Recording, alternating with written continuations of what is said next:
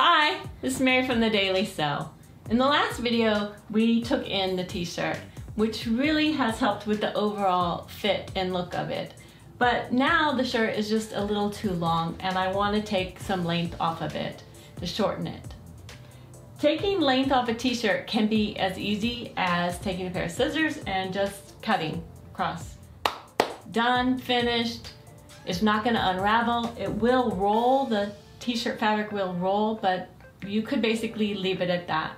However, what if this is a shirt you want to wear to work, assuming that you wouldn't wear cutoffs to work, or a nicer knit shirt, a knit dress, a polo shirt, even a pair of knit pants, not the Lycra spandex tights, but a pair of knit pants that you want to hem. Well, you're going to want to mimic this original hem, and I'm going to show you how to do that in this video using a basic sewing machine. I'm going to show you the stitch to use, the adjustments you need to make to the stitch so that it stretches with the fabric, and I have a little tip or trick so that when you sew the hem, the knit fabric doesn't get wavy like knit fabrics will do when you sew them. So if you're ready, let's go. All right, the first thing you're gonna need is a t-shirt that's a little too long for you, a ruler, something to mark with, something to mark fabric with, scissors, pins, thread to match your t-shirt, and knit needles. What I mean by knit needles are needles that are made for knit fabrics, and they will say jersey, or they might say stretch, or they might say jersey ballpoint, but that's the type you need. And then you gotta look at the size. If you have a regular weight t-shirt fabric, you're going to use a size 80. You can see that on the bottom there. And if you have a lightweight t-shirt fabric, like a tissue weight t-shirt fabric, you're going to use a size 70. Then there are some other things you might want to use for hemming a t-shirt, and that's this knit and stable tape. It's a fusible tape, or this wash away tape. One or the other will work, although these are optional.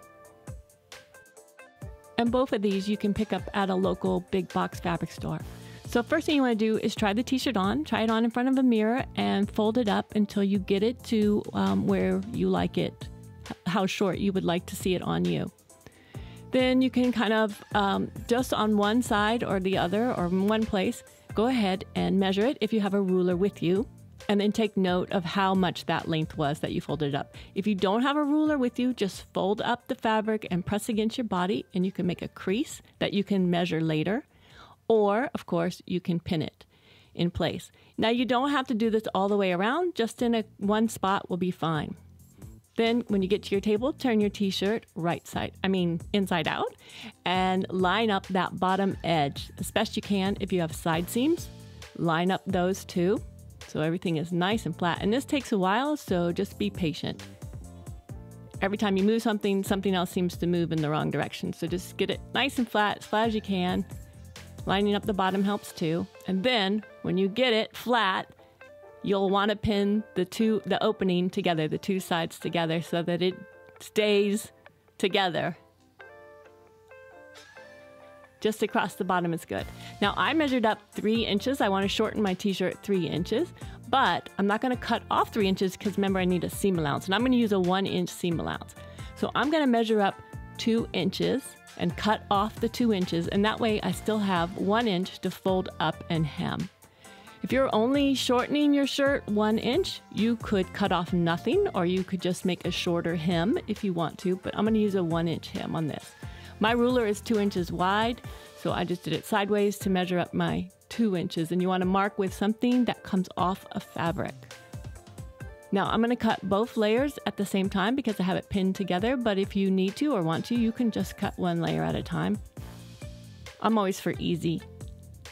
Well, usually for easy stuff. Then just cut them off.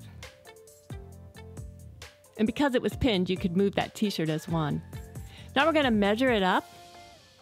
How much your seam allowance, how much you left for your seam allowance. I did an inch. So I measure up an inch. I'm going to start in the center front or the center back, not on the side seams, because my t-shirt has a shape to it, which means the circumference at the hem is much larger than the circumference that I'm folding it up to. If you have a very boxy t-shirt, this isn't going to be a problem. You have the same circumference at the hem as whatever you're folding it up to. Just go around and pin it. And when you get to the side, if you have a shaped t-shirt, and even if you have a boxy one, go ahead and line the side seams up with each other. If you have a shaped t-shirt, you're gonna have some extra fabric here and it kind of puddles up. Don't worry about that. Just fold it up and then give it a nice press. And if you don't have plastic heads on your pins, you can iron over your pins. And there where the extra bulk is, you just iron it down. It'll flatten itself out and it's all good. Okay, make sure your t-shirt is pinned up all the way around and pressed. And next I'm going to show you some different ways we can hem this. So first way we could use is a fusible knit and stable tape. It irons on at the hem. Or we can use this wash away wonder tape, which is actually like a two-sided tape, and we'll stick the hem to the t-shirt when we sew it. And of course we don't have to use either, but I'm going to show you all three ways. First, why would you want to use it? Well, it goes in between the t-shirt and the hem there, and it kind of holds the fabric together. It gives it some stability, and that way when you go along and sew, the knit fabric has a tendency to stretch, which is why I like it, why everyone likes to wear it. But when it stretches under the machine, the presser foot, it will get wavy. So a stabilizer tape is really helpful, either one. Now, either one of these you can pick up at like a Joann's or some big box type of fabric store. So the first one I have is the Wash Away Wonder tape, and it comes 1/4 inch wide. I wish it came a little bit wider, but it'll work. And it's a double-sided tape, and you're gonna take your pins out, unfold your t-shirt so that your hem is revealed there, and stick this double-sided tape across the cut edge, the edge you cut. Luckily, it's repositionable, but because it is so narrow, you do want it right up against the edge there, or, you know, within a hair. Then go ahead and peel off the paper side of the double-sided tape, and you can still see that the tape is there. And then fold it up on your crease and pat it down. Then you're going to sew it. They're stuck together there. Again, it's repositionable if you need to. And you're going to sew it. It's all stuck together, no pins required. And then when you toss it into the wash, it will wash away. Then our other stabilizing tape, hem helper, is this knit and stable tape. Mine has it is 1 inch wide,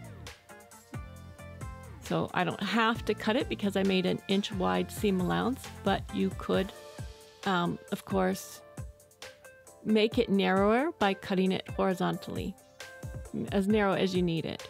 Now it's fusible, and so it has a rough side, that's the glue, and you're going to fuse it onto the hem side and not the t-shirt. So just fuse it on per the instructions and try not to run over your crease, because you still need that crease to show you where to fold it up. Then it's stuck onto that hem, it's nice and stable, and you'll pin it down in place. Now we're going to pin it onto the top side of the t-shirt, and that is because almost always the stitch that comes from the needle along the top here on the top side always looks better than the stitch that comes from the bobbin, or the thread that comes from the bobbin. So we're going to do it on the top side. Now in our last sample, you're just going to pin it up. I'm going to pin it up and just sew it as it is in case you prefer not to use either of those stabilizer tapes. Now on the machine, we're going to set up our machine for a zigzag stitch. And a regular zigzag stitch, you know what that looks like. But what we want is a narrow and long zigzag stitch. 1, because it looks more like a straight stitch from far away, and 2, it doesn't stretch out the knit fabric as much. So I'll show you what I mean. There's a regular stitch on the left and the narrow long stitch on the right. And around your hem, that'll look like a straight stitch from far away. So remember, to set up your machine, the zigzag stitch for knit fabrics, you want the width about 1 millimeter wide, and the length about 2.5 millimeters long. So long and narrow. A regular one looks like that, and a long, narrow zigzag stitch looks more like a line. So let's go over our different samples. This is the Wonder Tape. Remember, it's right up at the edge there, and I have a 1-inch seam allowance. So I'm gonna put my fabric edge at like 7/8, somewhere like that, so I can catch the top edge and sew through the tape. Sometimes, most times with knits, you want to stop every once in a while with the needle down and push the top layer of fabric back to the back. But with the Wonder Tape, I didn't need to do that so much because the tape held both layers tight together. So that's what the Wonder Tape looks like. The Knit and Stable Tape. Let's try this.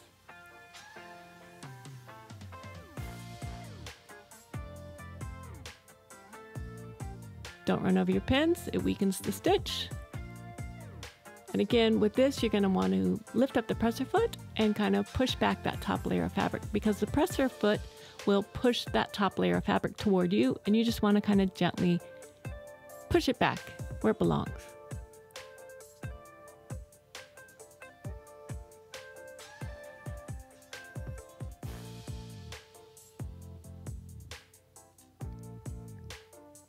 Right, and there's the Knit and Stable. It's got a little puckery, but if you pressed it, when you're done sewing it, it'll lie out nice and flat. Now let's use the one where I've used no stabilizer. Apparently I've used no pins either.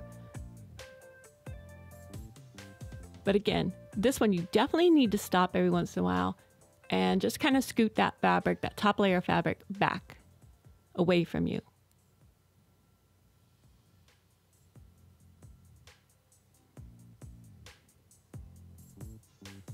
All right, and there is the no stabilizer, and you can see it's a lot wavier. Now again, a good pressing when you're done will take some of that out, but I'm going with the Wonder Tape because I see no waviness. The Knit and Stable is pretty good too, and the no stabilizer works. This is the first time I've ever used the stabilizers, so I've always never used it.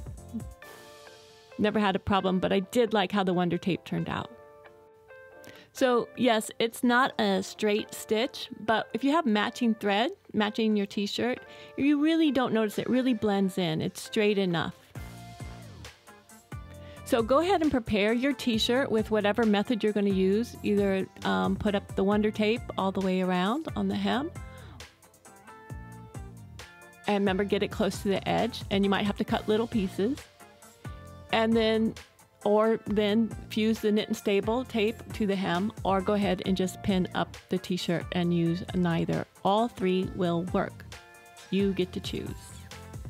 Okay, I just want to show you how to deal with this side seam here where you have extra fabric. If you have a t-shirt with some shape to it, you're going to have a little extra fabric there on the side.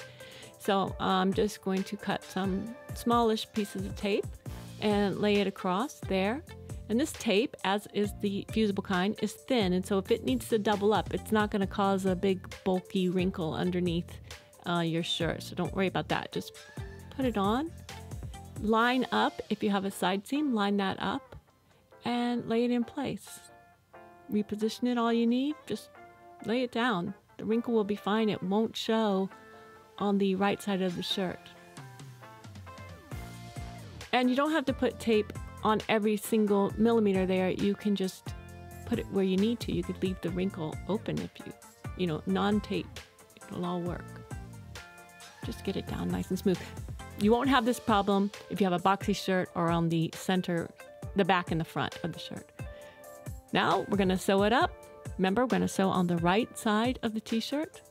You do want to take a couple stitches backward at the beginning, and I always start at a side seam where it's not so noticeable, just in case it's a little bulky. When you're done sewing, give your t-shirt a final pressing.